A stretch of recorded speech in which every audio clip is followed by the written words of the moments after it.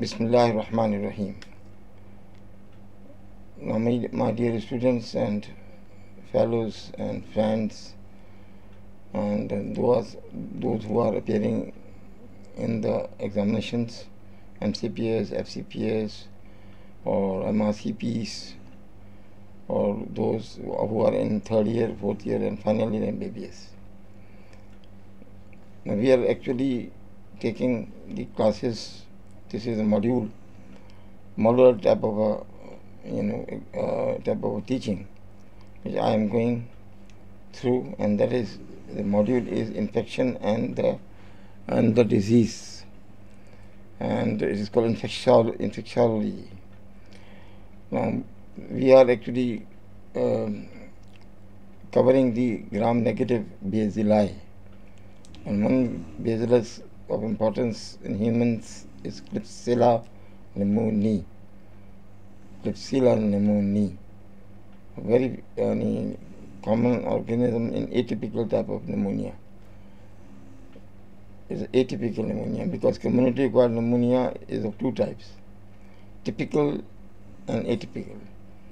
So this is atypical type of the community-acquired pneumonia. This organism is also important as far as concerning with other diseases as well, mainly the urinary tract infections. Now, I am Professor Ali Haider, and I am the Global Honorary Professor of Medicine. Because without any fame, or I do not want any economics. This is free channel just for the sake of the knowledge. Those people who want to gain knowledge. And I have already said previously, these organisms or microbiology should be covered if you are giving any examination like this.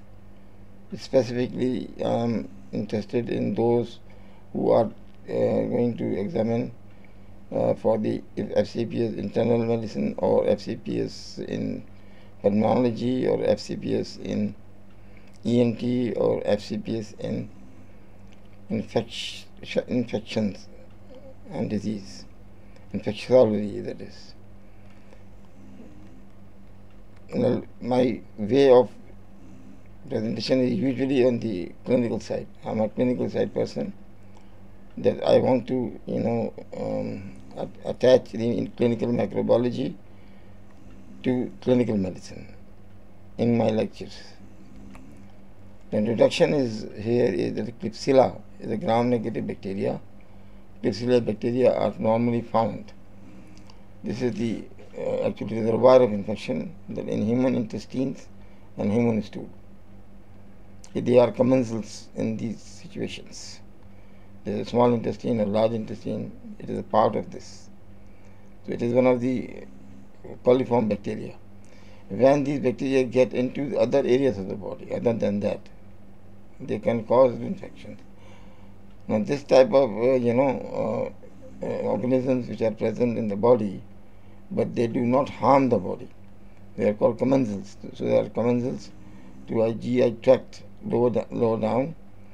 And another important point about the Kleibsella is concerned that they are also commensal on the soil, on their body, and around the genitalia, and these are on the anterior layers, and in the throat, in buccal cavity.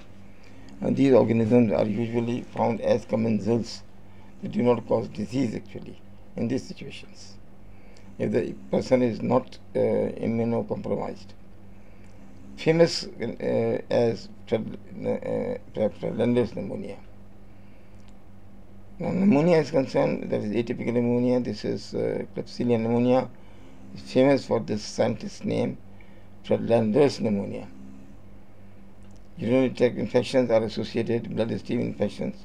Any infection go inside and will follow the inflammatory pathway as bacteremia to the septic shock. Wound or surgical site infections, because it is present on the and around the skin, and if it is septicemia, then meningitis can occur. Now, Klebsiella is a significant cause of the healthcare associated infections. This is important as a what is called nosocomial type of a pneumonias or nosocomial type of diseases. Sometimes the bacteria like Klebsiella change so that the certain antibiotics don't kill them because of the change in the bacterial antigenic properties, mutation that is, that the antibiotics usually which are used in the upper respiratory tract or the lower respiratory tract infections, they actually they become resistant type of organism now for them, those who are treating, and difficult to eradicate from the body. Increasingly, Klebsiella has been found to be resistant to the class of the antibiotics, the very, very strong antibiotics they are. They are called carbapenems. It is not very common, but it is. We see that the carbapenems and meropenems, for example, meropenem is available here in Pakistan, and is a very costly drug, and it is useless in these conditions where the resistance occurs. Now, these are beautifully demonstrated in the microscopic examination. This is the examination of the high power field.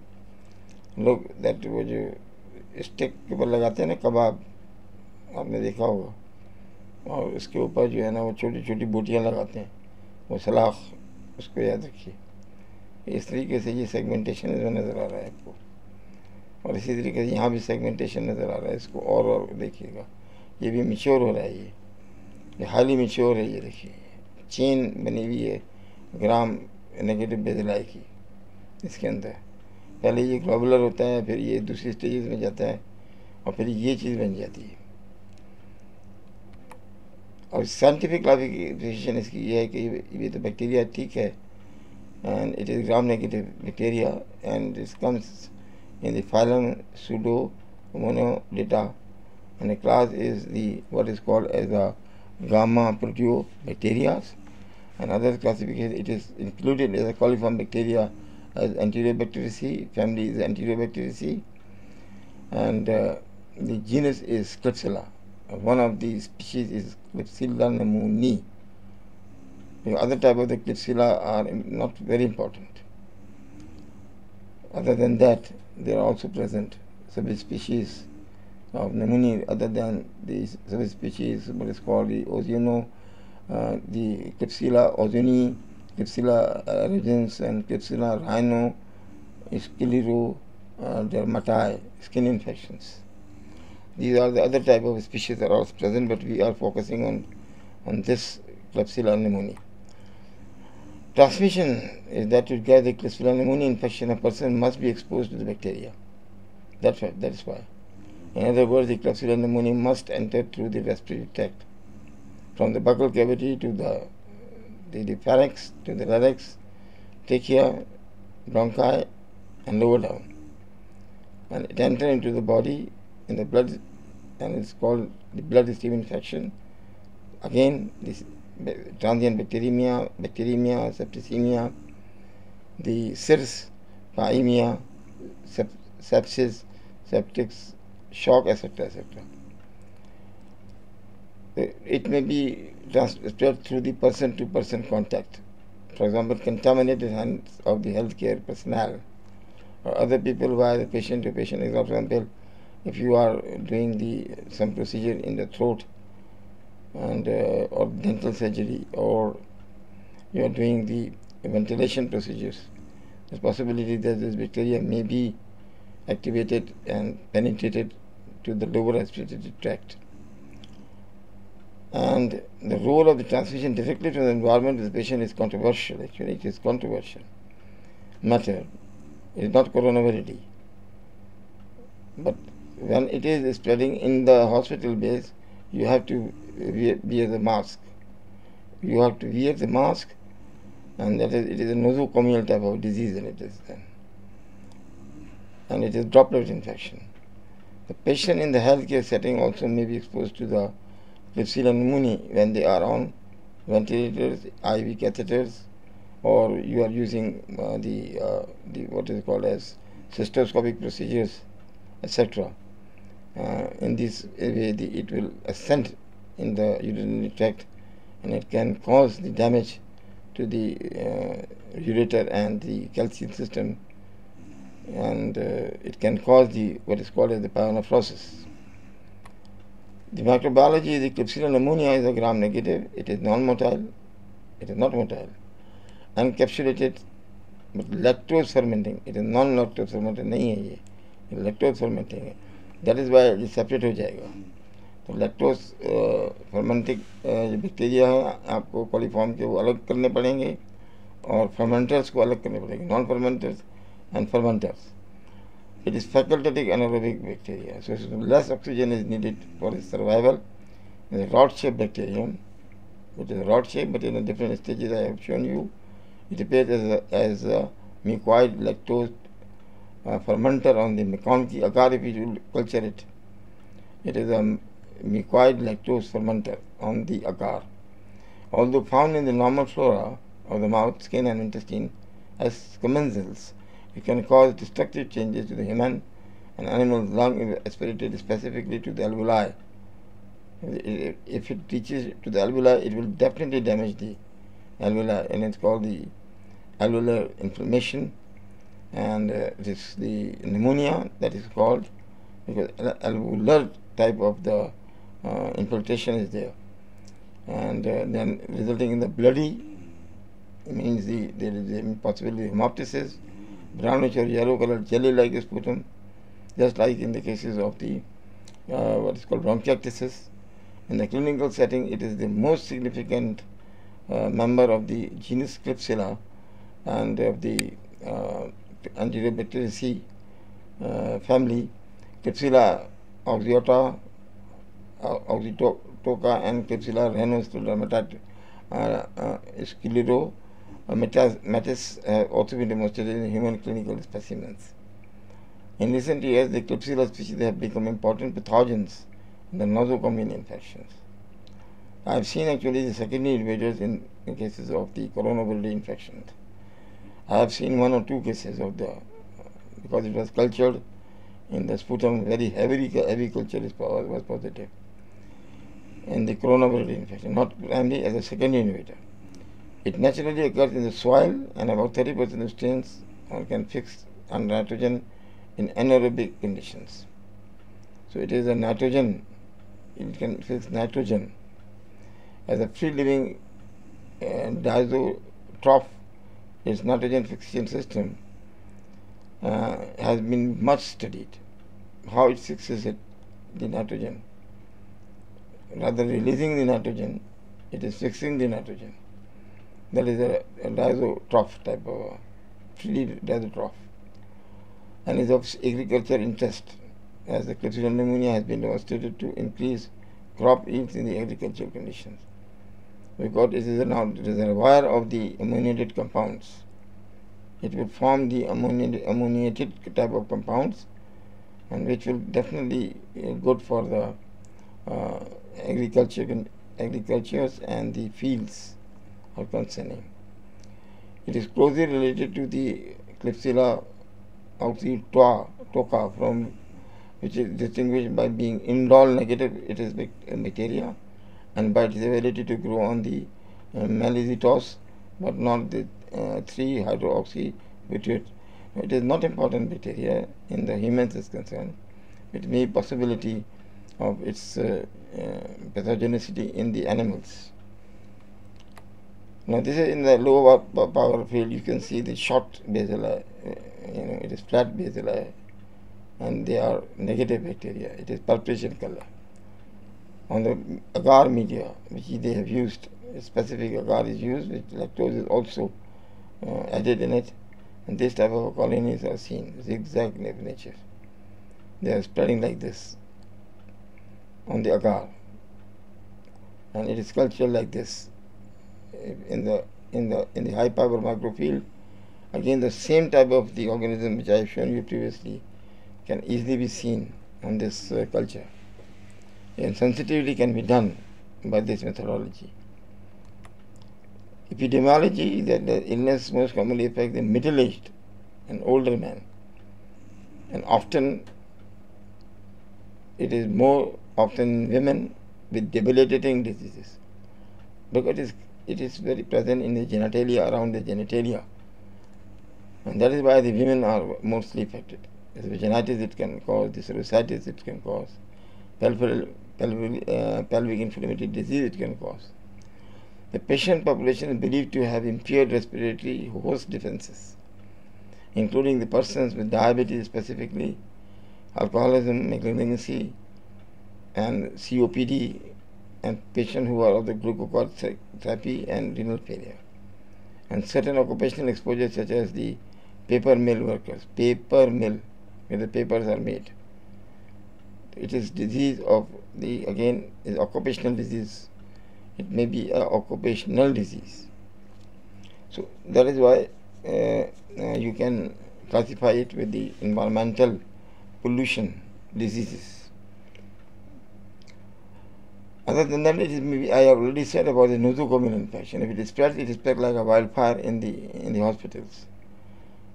In addition to the pneumonia, Klebsiella can also cause infection in urinary tract. That is very important.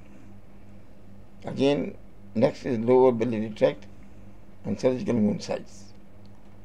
And the range of the clinical disease includes the pneumonia, which is very important, Lender's pneumonia, thrombophlebitis, the inflammation of the veins, superficial veins, urinary tract infection, and that is already mentioned out. The UTI is ascending type of the urinary tract infection. Cholestatis, it can cause diarrhea and respiratory tract infection. Wound infection, osteomyelitis, meningitis, because septicemia can be launched at any site in the body. And bacteremia, because of the bacteremia, and it can cause sepsis and septic shock. For patients with invasive device in their bodies, contamination of the device becomes a risk. There are many devices, like neonatal wall devices, respiratory support equipment, urinary catheter devices, put patients at increased risk of this type of infection. Also, the use of the antibiotics can be a factor that increases the risk of the nosocomial infection with the Klebsiella bacteria. And the sepsis and the septic shock can follow entry of the bacteria into the blood. That is why it is important. Again, I'll repeat that at one time in 1993 or 4, in the night, I requested the male nurse to put catheter to catheterize the patient. He said that it will be catheterized, no problem, because they are doing this procedure. So I went to the dinner, and then when I was coming and passing through the ward, I saw that the sweeper was actually doing this procedure. So I became angry, because as a house officer, I said that, what are you doing? He said, daily. I said, I am doing this procedure. It's an easy one. Why you want to do it? The thing is that you are doing. You don't know what is hygiene exactly, sepsis and sterilization, etc. In our country, law is implemented, and corruptions are at the peak level, and that is why these type of the Klebsiella, bacteremia, septicemia will cause high mortality rates. In another important aspect of the disease that I already said, that the diseases, all diseases rather, may possibility the initiating factor may be some microorganism. They claim that in their studies, because of the molecular mimicry between HLA-B27, the two Klebsiella surface molecules may be the cause of the ankylosing spondylitis. Because of the molecular mimicry, the antibodies are formed and they act on the site as causing the ankylosing spondylitis. Interesting disease. The Klebsiella ranks second to Escherichia coli, which is a very important organism of urinary tract infection. In the older people, it is the next one is Klebsiella. In the young ones, again the Escherichia coli, it may possibly the other one is Chlamydia trachomatis. It is also an opportunistic pathogen for the patient with chronic pulmonary COPD patient. They are usually have got repeated type of chest infection and bronchiectasis also. The enteric pathogenicity, nasal mucous atrophy, and rhinoscleroma. So it is important problem is in the ENT wards also. New antibiotic resistant strains of the Klebsiella pneumoniae are appearing now. That is why even it is resistant to the carbapenems. Pathophysiology, it is typically due to the aspiration and alcoholism. Again, it is a risk factor, aspiration. कई आदमी है जिसको aspirate कर जाता है old age में, खाना दे के चली गई है पोती और जो है वो जाके वो देख रही है, अपना मोबाइल पे वर्क कर रही है और दादाजी खाना खा रहे हैं और दादाजी जानी ने खाना खाया और वो एस्पिरेट कर दिया उसको.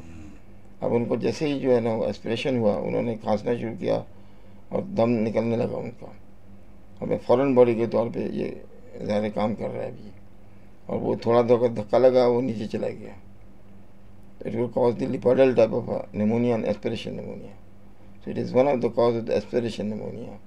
It may be the cause of the alcoholism induced pneumonia, as a nosocomial pneumonia, and hospital acquired urinary tract infections, and COPD, I will add the bronchiectasis also.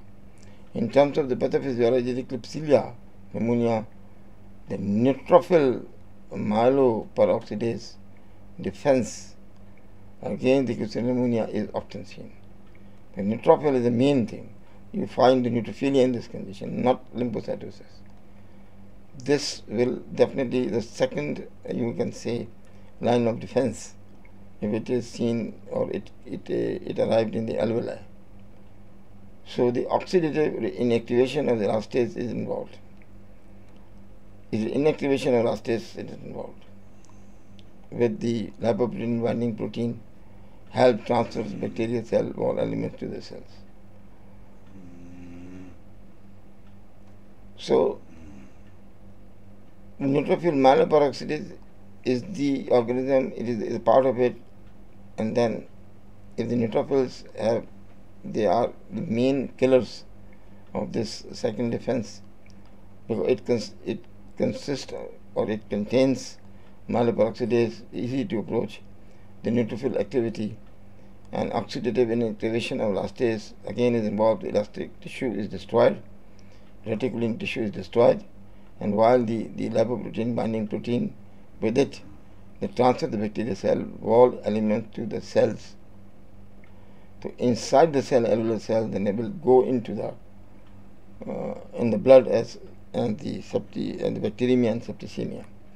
The clinical presentation, the most common condition caused by the bacteria outside the hospital is pneumonia, is atypical pneumonia, typically in the form of the bronchopneumonia. Means that both lobes are involved. It is not lobar. It is also called the bronchitis. It is acute bronchitis. These patients have an increased tendency to develop the lung abscess. This is a very important point. If there is a lung abscess after the pneumonia, the possibility of the Klebsiella pneumonia will be there. The first organism which caused the lung abscess is Staphylococcus pneumococcus, and then leading by the Klebsiella pneumonia. It will cause cavitations which you did not seen with the other bacteria of this side. The empyema thoracis, and it can cause the pleural adhesions. So it can cause pleural thickening. It can cause pleural effusion. It has the death rate around 50%, even with antimicrobial. The mortality rate is 50%, which is very high mortality rate. This is a typical radiologically PA view chest. You see the lung field here are involved. Both lung fields are involved, and there is the what we call as the hypertension will be there, compensating emphysema in this part. This is what is we call, this is the organ. See this. There is single opacity which is seen. It is seen here in the broncho aerogram patterns. Aerogram patterns are there, and it means that it is here and here and here and here and here. It is non-reticulated type of single opacity, that is permanent nodule. But here it will cause hemorrhagic type of pneumonia, which is seen with this disease. And look, there is a formation of here, the possibility of the pleural effusion. I already said it.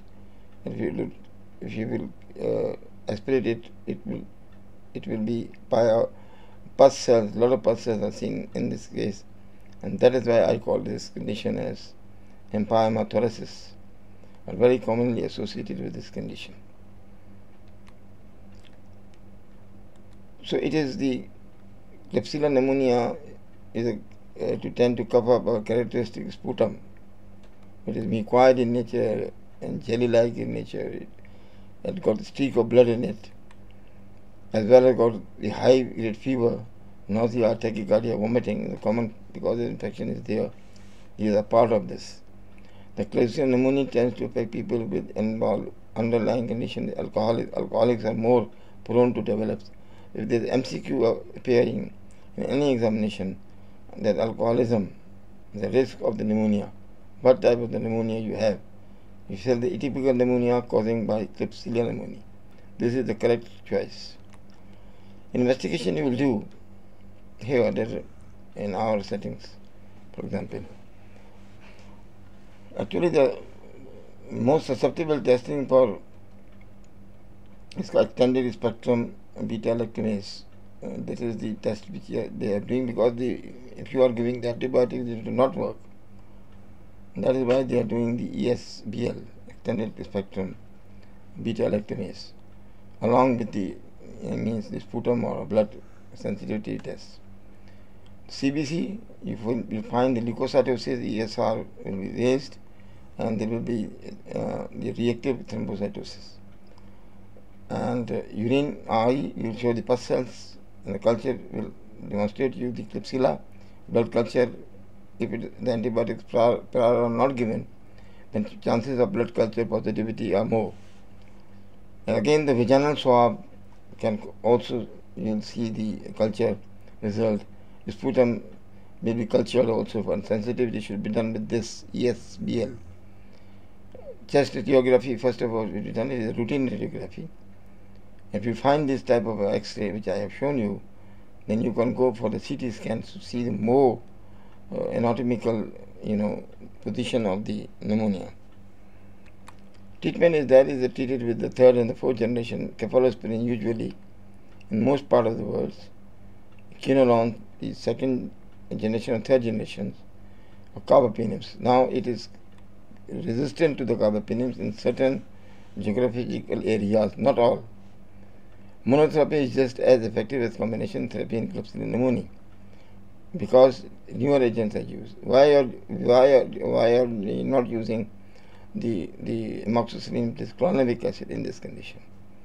Because it is a gram-negative organism purely, and it has got the augmentin, that is, the chloramic acid plus amoxicillin is not very effective.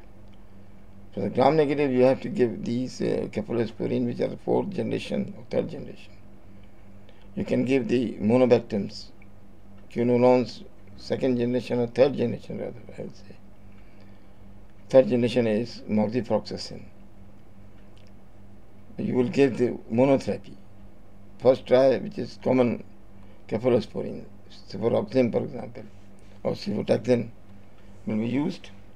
If it is not effective in 3 days, then switch to the other one, and then switch to the other one. The dual therapy are not usually needed here, although other researchers insist on the dual therapy to decrease the mortality. The other because said if you use the dual therapy, the possibility of mortality will be lower down in high-risk patients, diabetic patients, and those or immunosuppressed patients, in HIV patients. You use dual therapy. When normally in the immunocompetent person, we use monotherapy. So there is another version of it. It is the hypervirulent Klebsiella pneumonia. Is a rather recent variant that is significantly more virulent than classical Klebsiella pneumonia. Just like hepatitis E, although it is usually not very destructive type of a hepatitis, But one of the hypervirulent type of the uh, strain of the hepatitis E is found in certain countries, also in Pakistan. It will destroy the liver. It will cause the acute pulmonary hepatitis in a very less duration of time. While the hypervirulent pneumonia is an opportunist pathogen is possible for the nosocomial infections, hospital-based infections that usually affect the immunocompromised patients. Now, this is clinically more concerning since it also causes disease in the healthy individuals also. It can infect virtually every site of the body. If it is responsible, then it will burn. You light a wildfire in the hospital, and many of the patients will and health personnel will be affected, just like coronavirus. The genetic traits that lead to this phenotype pathotype are included in large virulence, plasmid, and potentially on additionally conjugative elements. The research is going on about the hypervirulent type of the Klebsiella pneumoniae. Here I will use the triple therapy from the gram-negative organism. The prevention is that the patient's healthcare personnel must follow the specific infection control precautions. If it is positive in one person, it means that it will spread in the hospital. Alcohol-based hand rub, soap and water if hands are visibly soiled. Alcohol-based hand rubs are effective against the gram-negative bacilli. Other than that, and wearing gowns and the gloves and masks, and when they enter the rooms where the patients and the Klebsiella illnesses are housed, which means that you have to take care. Just like in OT, operation theatre, you are going in the operation theatre. So you use the mask, you use the the specific boots to go inside, and the clothes, just like this. Because it will, if it occurs, it will spread like a wildfire. So strict cleaning procedures should be obtained and practiced to prevent the spread of infection. Patients also should clean their hands often, including, just like coronavirus. They have to wash often before preparing or eating food, before touching their eyes, nose or mouth, just like coronavirus. Before and after changing the wound dressing or bandages, specifically the dressers, and using the restroom. After using the restroom in some part, the possibility are there that in the hospital there restroom, and when the visitors are there to see the patient, they have to wash their hands. They do not touch the nose, and they wear masks. After blowing their nose, coughing or sneezing, these persons, after blowing or coughing or sneezing, the hands should be washed 3 times. After touching the hospital surface, such as bed rails and bedside tables, doorknobs, remote controls, or the phone, even the mobile phone, there are a lot of Klebsiella will be there, because it is spreading like wildfire. So you have to be very careful to touch these things when there is a nosocomial type of a problem in the hospital, and it is a preventive measure. So prevention is better than cure.